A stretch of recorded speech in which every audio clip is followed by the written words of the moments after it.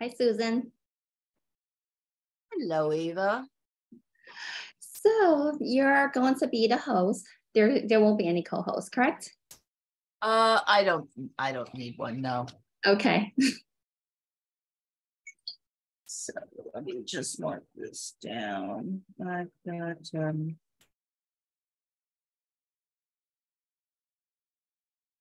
Hello, everyone. Hey, Michael. So we shall wait for our quorum. Okay, you're the host now. Thank you. Thank you. All right, have a good meeting.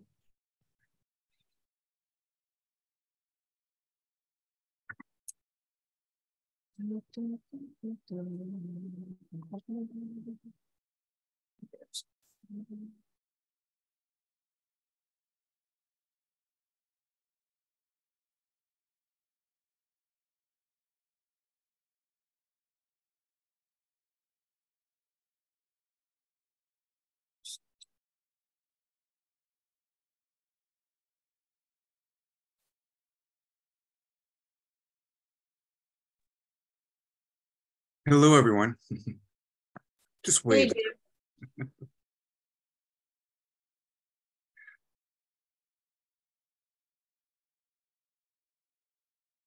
so we're just waiting for Katie and Matt. Okay. Give them another few minutes.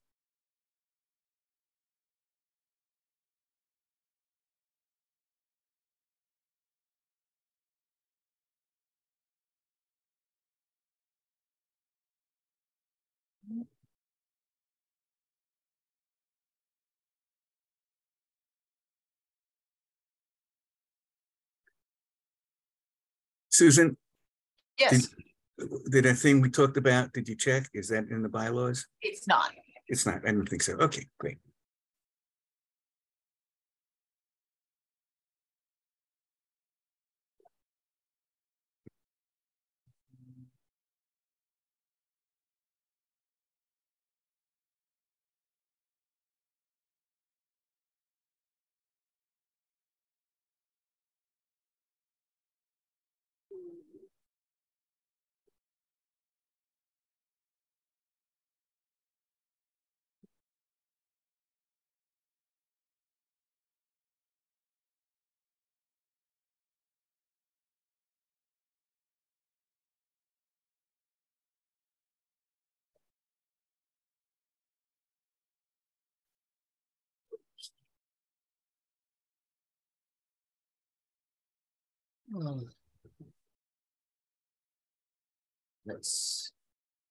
We do need a quorum, so I will have to wait for that.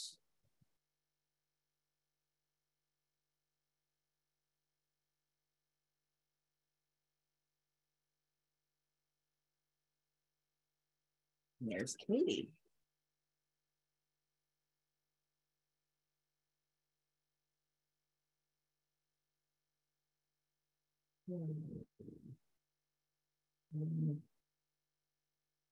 We'll give it one more minute.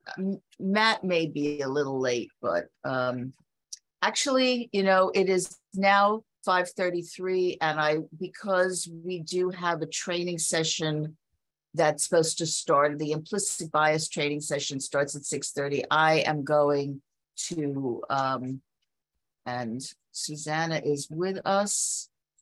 Let me promote her. Susanna, I'm promoting you to panelist. Oh, excellent. Okay. Oh, hello, everyone. It is our November bylaws meeting. It is November 14th, and we are here to discuss a few remaining points that were raised regarding our draft, which is otherwise in excellent condition and hopefully will be voted on at this Thursday's meeting. Let me thank you, Susanna, for joining us so that you can present your concerns directly to the committee. I tried to do that last month, but you know, I do not want to speak for you. Let me just go through the three little items that you mentioned in your questions. Oh, I'm sorry, Katie, what's up? You can't hear me? It sounds like maybe she can't talk. Oh, she can't. Oh, I may have to. Okay. Okay. Now I've got you. Yeah. Okay. She's always got to have two, two screens. You mentioned a few small things. One was a lack of a definition of executive session. That's something that's defined by Robert's rules. So it's not in there as a separate thing. Executive session simply refers to the portion of a business session from which the public is excluded because it deals with sensitive material, which in our case is only going to be personnel matters. We're limited in what we can declare to be an executive session. And of course, our business sessions are governed by, the charter and open meetings laws. So unlike with many boards outside of government, ours are normally open to the public. So that's why we would have an executive session to deal with sensitive things like personnel. So let's see, there were two other, oh yes, your grammatical correction at 11.1. Thank you, I will make that note. And the last thing had to do with bylaws meetings being open to participation by all board members. That would be true in general. But I have a question. About 11.1C. Okay. Susan, yes, as a former grammar and Latin teacher, which noun did you mean it to refer to? Did you mean it to refer to the board? To the board because when you read, it's correct. Then it stands as written because the pronoun always refers to the closest noun, and so yes, I agree with you, but I'm going to change it to the board so that it's unambiguous. That's fine. Yeah, no, that's good. That's why. Sure. And if a reasonable person reads it and finds that ambiguous, then the correct thing to do is to change it out from being a pronoun to a standard noun. Can I interrupt for a second? There's two other board members, that we should elevate. Oh, thank you so much. I am 1 and 2, and actually there are 3. There are 3, yeah. We have Natasha and Valerie and Donna. There we go. Okay, and everybody's here now. That's great. And the last item was, yes, participation by all board members. That would be true anyway, because the bylaws are something that affect all the board members. It's simply put in to encourage board members to participate in the process as it's developing versus waiting until the end when they haven't seen it play out. That's, simply something to encourage participation. So those were your 3 question items. I hope I've answered them. And the last thing is, this was your concern regarding the rights of board members to participate in the business session of a committee's business session when they attend the meeting. So why don't you go ahead and tell us what your thoughts are? Thank you. Thank you for having me at this meeting, by the way. So the way that the clause is currently written is that any board member, including non-committee members, may participate in the deliberations, which is the business session of any committee meeting. I am concerned that this clause undermines the work of committee and the reason we have committees. And I wanted to propose a change that would allow that would make it clear that non-committee members are invited to participate in all of the public session. In my experience, they're given priority there too, but that their participation in the business session should be at the discretion of the chair. The reason for this is a couple of things. I worry that if all committee members are by right entitled to participate in all the deliberations, first of all, there's a logical potential scenario that will never happen, but what if 50 people decide that they want to participate in the deliberations?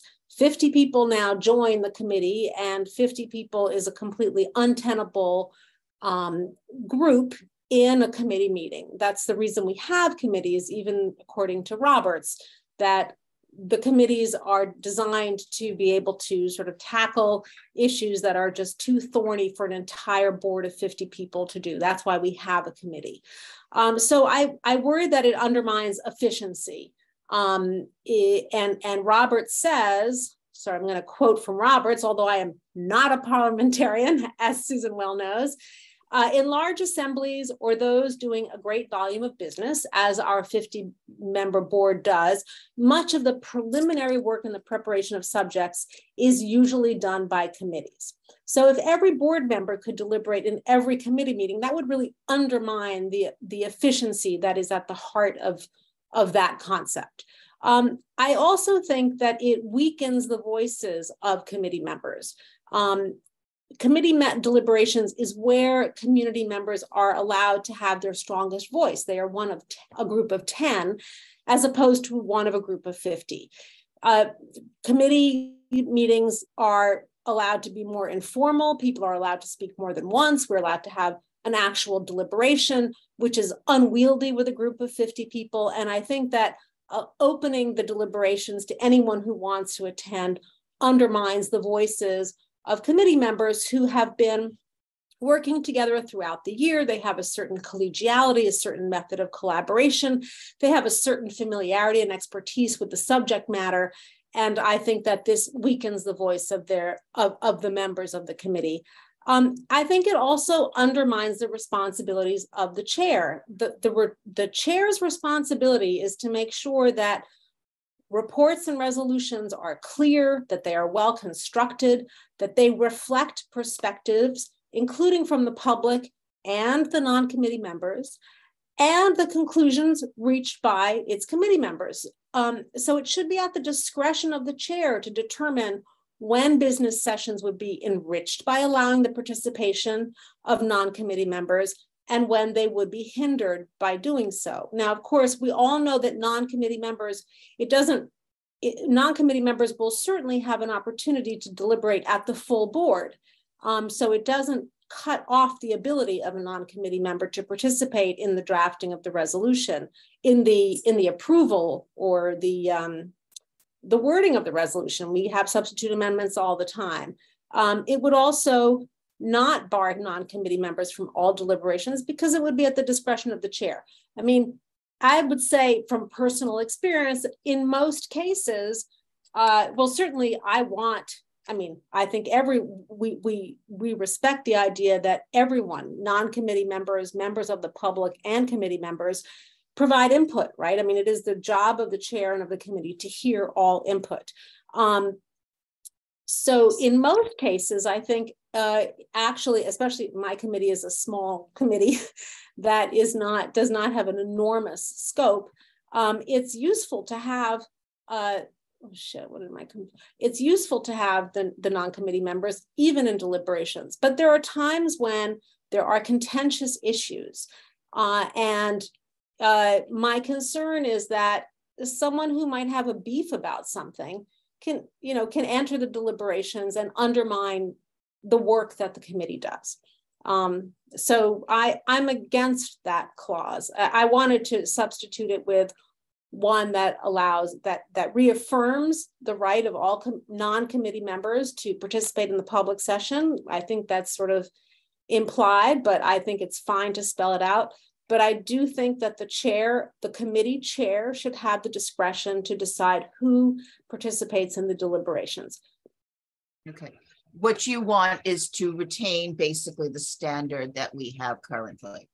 Well, we actually have nothing in the bylaws. And so what Susan and I, you and I have discussed this before, because this actually came up during a Human Services Committee meeting.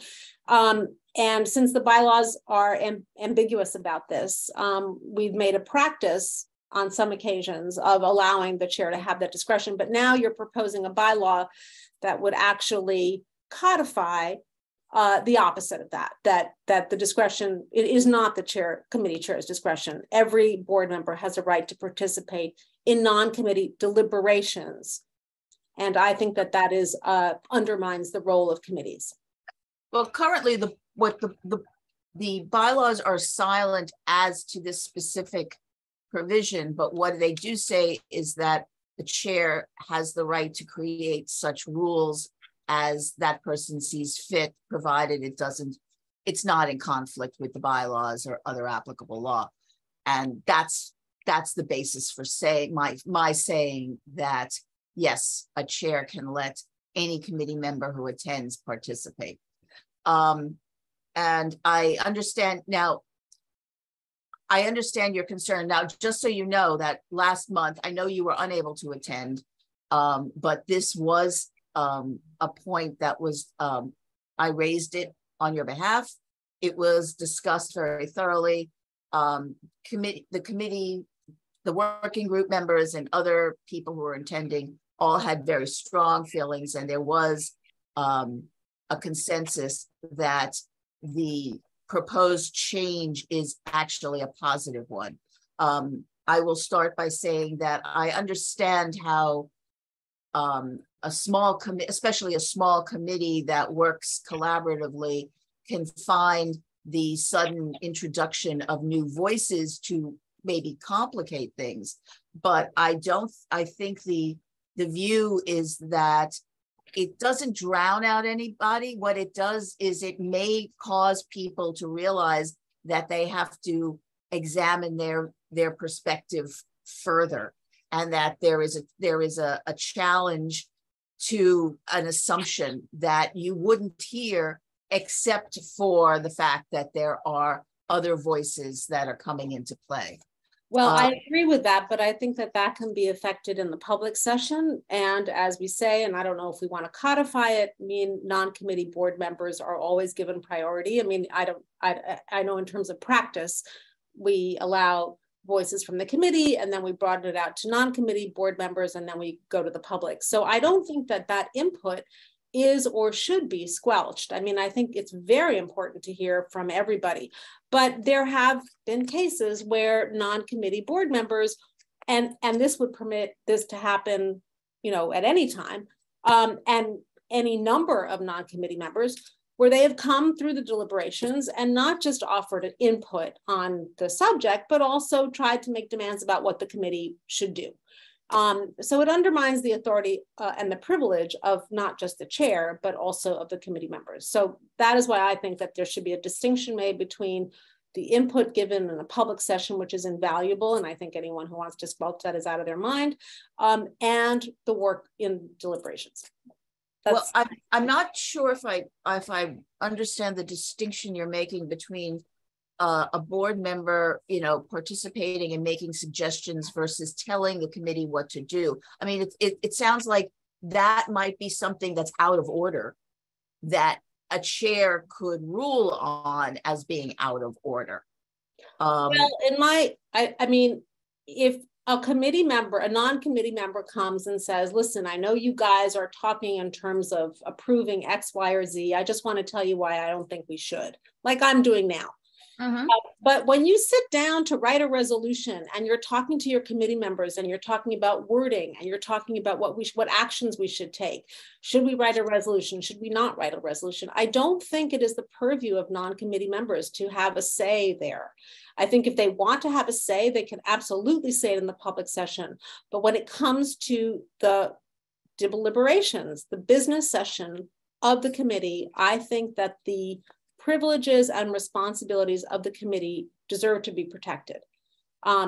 Having said that, I think that in practice, in most cases I've ever seen, Deliberations can be open to anyone. Many of our subjects are not hot or contentious, but there are times when people have a personal perspective. No, I'm sorry, not just a personal perspective, a personal interest. I'm not talking about conflict of interest, but a personal stance that they want forcefully to present. And as we know, there are people on this board who have influence by measure of the fact that they've been on the board for a long time, and they can undermine the authority of the chair of the committee, which I don't think is appropriate. I think that the committee chair should be protected from that, and I think that the committee itself, the work that the committee does, should be the 10 voices on the committee, which allows for a strong, informal, and productive session. And if, the day that 20 members of the full board want to come and join deliberations, suddenly it's 30 people, and that's not an effective conversation. And it undermines the role of committee members who've been working on these things all year long. They've been working together, they have a working style, they have a certain amount of collaboration, and it opens up the whole thing to a messy. Well, I will agree with you. It is less convenient.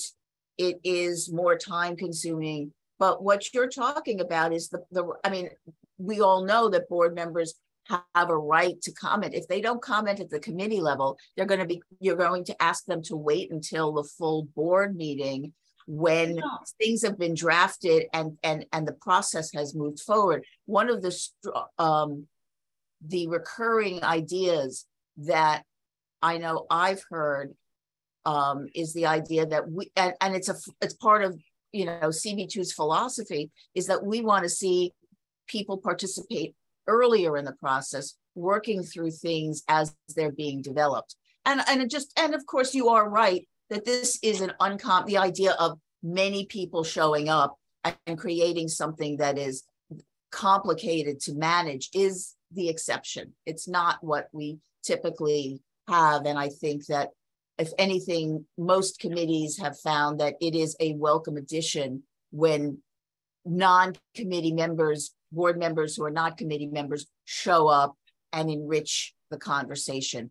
But I'd like to share, I would like to hear from, I don't want to speak on behalf of everybody. So I see Michael has his hand up. So let me start with him. Wait, I just want to say one thing. Oh, sorry. Go Everything ahead. that you are describing can happen if the non-committee members are part of the public session. The input that they provide is invaluable, and meetings can go incredibly long because the public session is long. That's when committee meetings really go long, is if you have 50 people joining the public session, you want everyone to speak. So it's not a question of time per se, it's a question of undermining the privilege and the working style and the efficiency of committees. Sorry, now I'll cede the floor.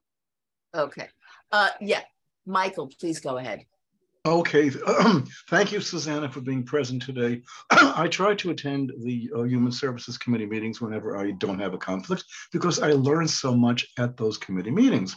And I think it's really valuable for me as a non-committee member to attend, because I'm not going to hear a lot of it if it's a report and not something stated at the full board meeting in the form of a resolution. So I appreciate the ability to attend. Susanna has in the past used her judgment in saying when she believes that non-committee board members should or should not speak. We did have one instance in which we had a very large number of people testify, and a lot of discussion was occurring. That was the proposed Chinatown homeless shelter. And I raised my hand during the business session, and Susanna said at that point, we're only going to take committee members at this point in the deliberation because there are so many speakers. On the other hand, I attended a recent meeting, and Susanna said when she introduced me, Michael Levine is here as a board member, and we are going to invite him to speak in the business session if he so desires. So Susanna has used her good judgment in playing it both ways, and figure out when it's appropriate to allow a lot of people, to allow non-committee board members to speak, and when they should not speak. The problem, Susanna, is that not every committee chair will always use that kind of judgment in determining where it should be appropriate. So this working group, when we discussed it last time, last month, said, we don't think it would be appropriate to say a blanket, no, it should only be at the discretion of the chair, because we don't think every chair would use the same level of discretion that you have been using. So that was the reason we did not want to put that language into effect. We felt it would discourage non-committee board members to stop attending committee meetings where they can learn a lot, where they can contribute to the formation of whatever the resolution would be like, and save time at the full board meeting. So again, I reiterate, we did discuss this at great length, and a lot of us felt very strongly that it would be going too far to put this in writing, that it's at the discretion of the committee chair, because not every committee chair uses the same level of discretion that you do. Thank you. Janine? Thank you. I'm going to just say, as you know, I think from I look at my notes from my very first month as board chair, one of the main things I encourage people to do is, if you are very concerned about an issue, I want you to go to the committee meeting, because that is where things are discussed in detail. And if you can't make it, reach out to the chair or send them an email, because that the first time to raise something of concern is not at the full board meeting when it could have been dealt with earlier, because that just makes, that's where the bulk of our deliberation happens. So in general, I don't want to discourage people from attending committee meetings. Now, how it's handled, I do want to say, and I hear you, Susanna, that, you know, some board members, you know, we have a lot of extroverts, we have a few introverts, and I personally am trying to do a better job of this, is, you know, when you're going to your committee people, you know, we haven't heard from, you know, Susan Kent yet. Susan, can you share your thoughts?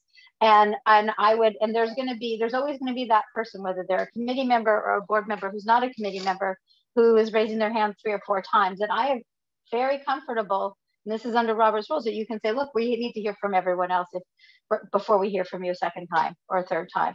And you can also limit the conversation that way, because I do hear you that there's some people who have a lot of sway or have a lot to say or like to have a lot to say. And I do think we need to, you know, as a committee chair, and I want to, you know, I think it's important to make sure all voices are heard on the committee level before going out farther, and perhaps reining in, you know, sometimes people like to say the same thing 3 times. They only need to say it once. And that might be another way to, just in terms of managing the meeting. And that's all I have to say on this. Thank you. Okay. You know, Susanna, you raised something of concern, the idea, you know, that there are maybe members who have influence, you know, and can have an impact that is beyond what they should as simply a voting member of the board. But I actually don't I don't know how keeping people out of the process earlier on is actually going to, you know, protect somehow the committee. You know, if people are, if somebody is exercising undue influence, that's sort of beyond the scope of, I think, what we can control. But please go ahead. First of all, someone can have an enormous amount of influence and come to the public session and wield that influence, and that is perfectly acceptable and right, and so on. When it comes to deliberations, you know, our bylaws say that you have to let everybody speak at least once. But from my committee members who are going to draft this resolution, I want to hear from them more than once. And the committee structure permits that, and Roberts recognizes that as well. If non-committee members come and they are raising their hand over and over again, it puts a chair in a very awkward position to say, look, I've heard from you, non-committee member, and I'm not going to hear from you again. I want to hear again from my members, the members of my committee. I think that would be very sour, a very sour situation. And again, Michael, I agree, you know, not everyone may be invite people into the deliberations, but it doesn't have to be the default that the chair bars people from deliberation unless the chair wants to allow them. It could be the opposite, that the chair that, you know, members are invited to join the deliberations unless the chair says otherwise. And that would allow the chair the opportunity to use his or her judgment as to when those additional voices in deliberations only. I'm only talking about deliberations, where in deliberations it would be unproductive. And it could create where the default mode is that everyone is part of the deliberations, but it is up to the chair to decide if that's not going to be the case. And it's up to the chair to decide who gets to be in those deliberations. If we want it to be 20 people, great. If we want it to be the 10 people of our committee, because this is a thorny issue and we have a lot to do, I don't want to have to distinguish between the non-committee members and the committee members in the deliberations themselves. That seems very, I think that would piss people off. So I hold on to this position. I mean, I defer. I mean, obviously this is your committee, and you will write what you want to write in your committee, which is your privilege, which I respect. And I don't mean to do anything. You know, you'll enter into deliberations, and I will step out. But when this comes to full board, I'm going to hold on to this position because I feel strongly about it.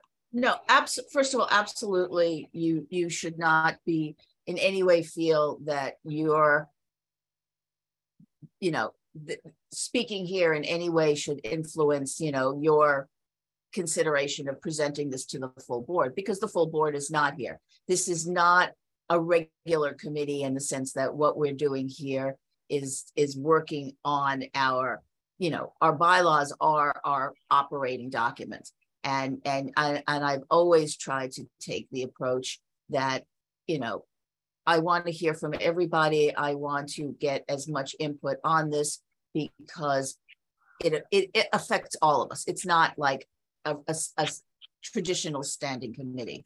I mean, I agree, and I thank you for that. I also want to point out that in Roberts, and I'm not a parliamentarian, as I say, I mean, Roberts says when a committee is to make substantive recommendations or decisions on an important matter, it should give members of the society, which I'm going to consider as the full board, an opportunity to appear before it and present their views on the subject. Such a meeting is usually called a hearing. During actual deliberations of the committee, only committee members have the right to be present. I don't think that amending this clause to allow the chair more discretion would in any way inhibit people from attending committee meetings. I agree with Janine that one should attend a committee meeting and one should provide input because it informs the committee and it enriches its work. I'm only talking about what happens in deliberations where very thorny ideas have to be packaged into something that is clear and that respects and reflects the majority opinion of the committee. Okay. Katie, please. I have to take my copy of Roberts down, but I'd like to think about what you quoted from Roberts in parallel with the charter, because sometimes, you know, some things that Roberts say we can't follow because the charter says something else. But I think in this situation, I'm sorry, please go ahead. But I just would have to put the two things side by side and just think about it more deeply. But the other thing about at the end of the day, when the committee votes, it's the committee that votes, no Absolutely. matter who's participated in the deliberations. And the committee's vote is recorded and communicated through the board. So, you know, in the board minutes, and that becomes part of the official record of what happened. So I'm thinking that that's a protection against some of what you're saying, that at the end of the day, it's the committee that votes, and that is what's recorded. Not talking about the messiness of the discussion, but I'm just talking about what's communicated to the full board. There's no question that the voting is only by committee members, and any resolutions or, you know, a letter that's developed is the product of the voting members. That doesn't change. And you know, it's, Susanna, what you're saying is I understand what you're saying. I am just, I think that people's perspective, first of all, everybody's perspective results from their personal experience. And what I've heard repeatedly in past discussions is how important it was to various board members to come and participate, and it has affected their, how they function as board members. And the idea that, well, I certainly respect the idea that a thorny issue is something that you want to maintain control over, because it can spiral out of control because people are passionate. At the same time, getting the input in a timely way, it's like, you have to swallow the medicine. But you swallow it when it's going to do the most good. And I again and again, I found that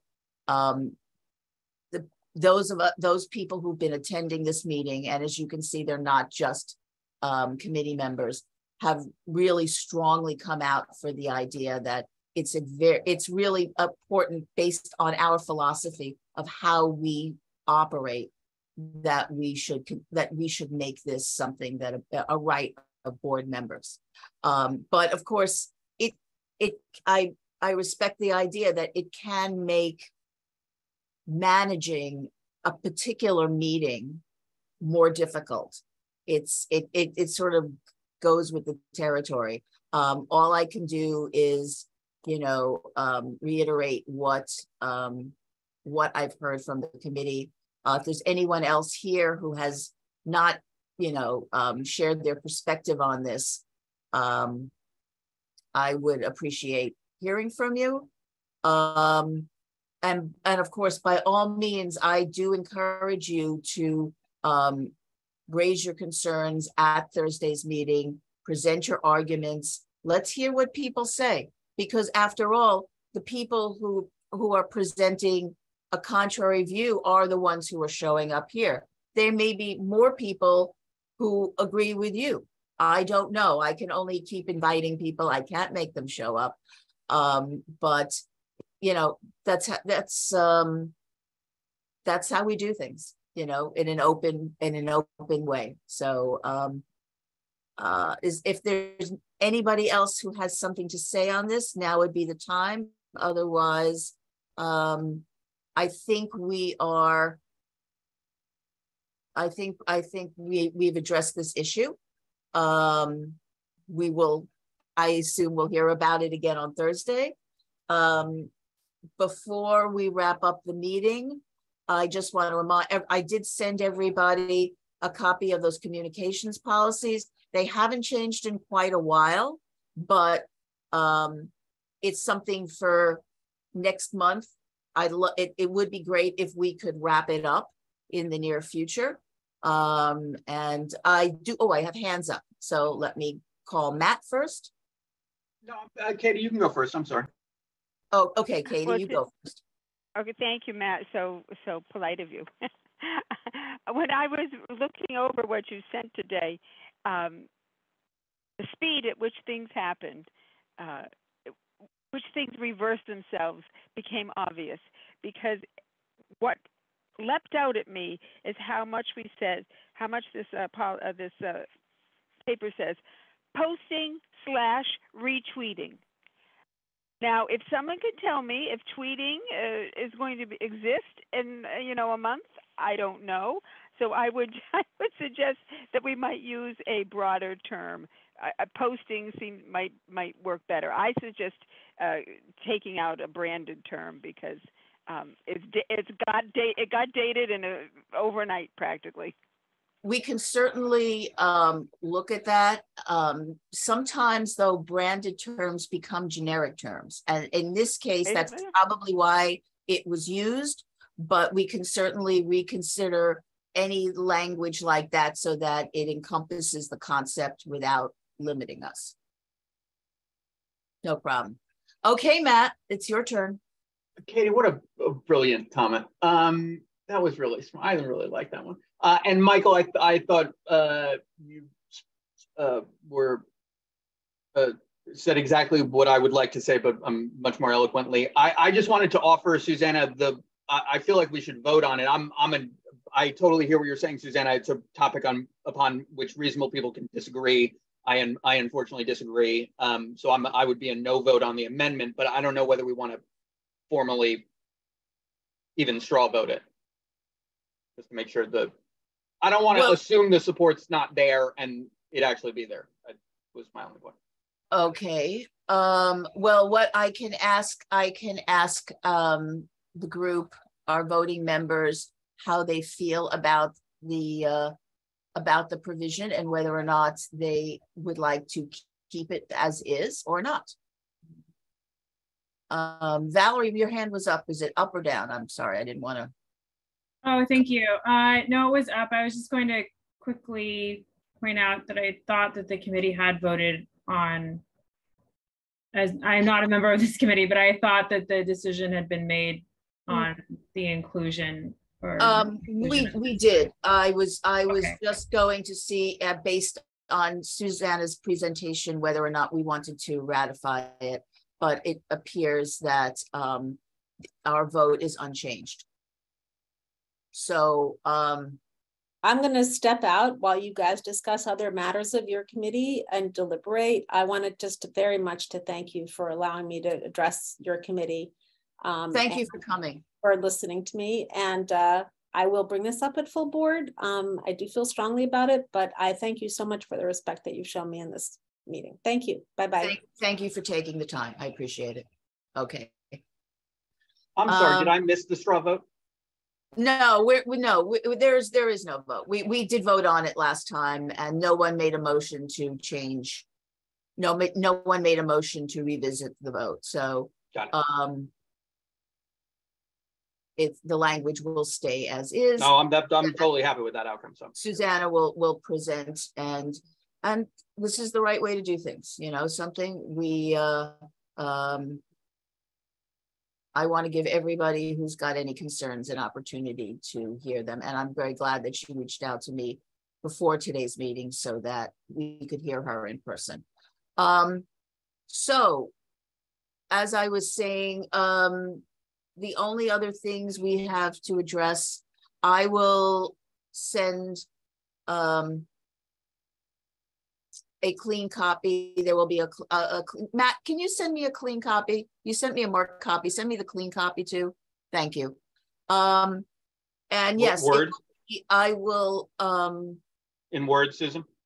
In Word. Word format. Yeah. And yeah, it will be attached to the report.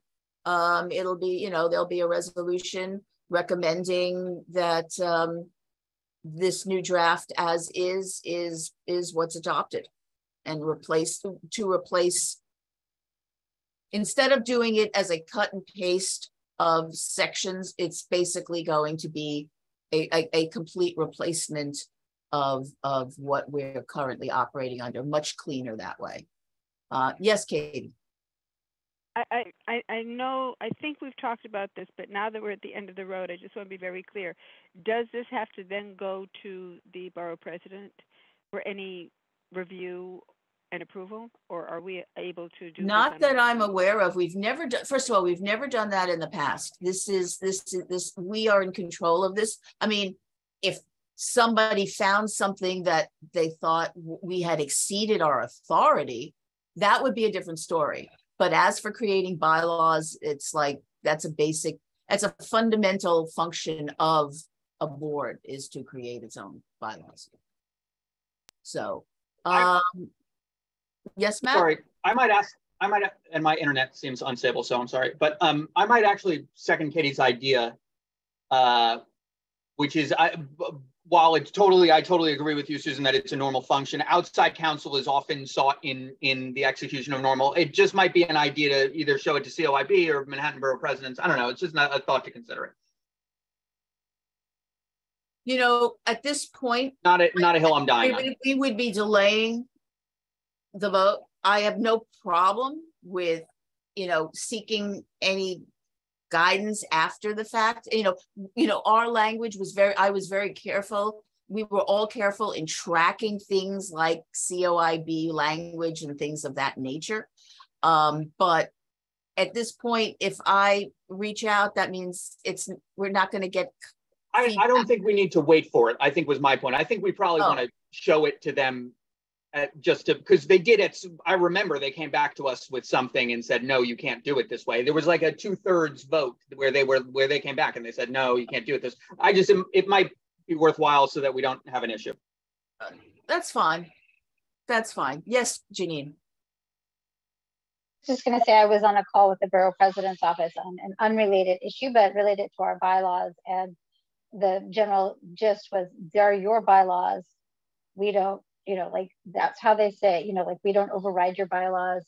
Obviously there's somebody who looks at it outside council, like you were mentioning that, but just that there's community board 2 bylaws. They're not borough president's bylaws. And there isn't a central bylaw that there hasn't been a process where each board has the same bylaw approach. So that's it.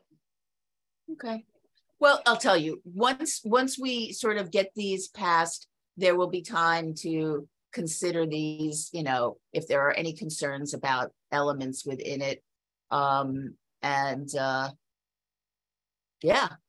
this is an achievement. We to actually bring these up for a vote, wow, I can't believe it after all this time. Yeah, Carter. I was going to say, if somebody has a problem, they should be bringing it back to the board first. Optimally, yes. And it's not like there's some higher authority, if there's a problem, that's why there's a process is built into this change for people to raise those issues to address or to raise if something is in fact out of order. But that's built in, and that was something that we very early on built in as part of this process, which was 2 different ways to amend the bylaws, right? Which was specifically for that reason. We also learn more about what can and can't be done when it's brought to us first, when we first get to work on things that may be brought into question. But if somebody has anything, if they want to seek comfort, I mean, I have no problem, I mean, it's a public document, first of all. So this will be online and anybody can share it with, anyone. And yeah, so does anyone have anything else they would like to bring up? Motion to adjourn. Matt, you're taking my lines, so please. really, seniority. He gets it. Seniority. I beg your pardon. I beg your pardon. Okay, and we have our training in like less than 15 minutes, right, Janine? This is the conflict of interest training. It's the implicit bias training. That's tomorrow. That's tomorrow. It's tomorrow? Oh, I made a mistake. I don't know why. There might be another one tonight, but I'm sure there's another one. Yeah, there is. There's lots and lots of those this week. I know. Tonight is EEO. Oh, there you go. Okay. My mistake. Okay. Well, thank you very much, everyone. Can I just say something, Susan? Oh, You've done a yeoman's job on this, and I'm going to speak for myself, and I think for the committee. You've done an amazing, and I'm not just, I'm not just patting you on the back for nothing. You've done an amazing job, and you really carried this the bylaws committee, and I just want to congratulate you and thank you for it. Thank you. Thank you. And thank you, everyone, for for your voices and for helping me, get this done. And I really enjoy it. It's been you didn't. Stop lying. No, but it's kind of the nerdy stuff, but it's interesting. You made it interesting. So but I have a question, Susan. What will we do with our free time now that the bylaws working group completed its work? I think people have ideas about what my time is going to end up being. I don't know how much say I have in that. And we're not 100% done. You know, as I said, I'd like to get those communications policies, you know, sort of locked down. They are really, I think, in a pretty advanced stage. And if anyone wants to discuss the idea down the road of standing rules, if that concept anyone wants to revisit that, that's something for a future date. But I'm just throwing it out there now.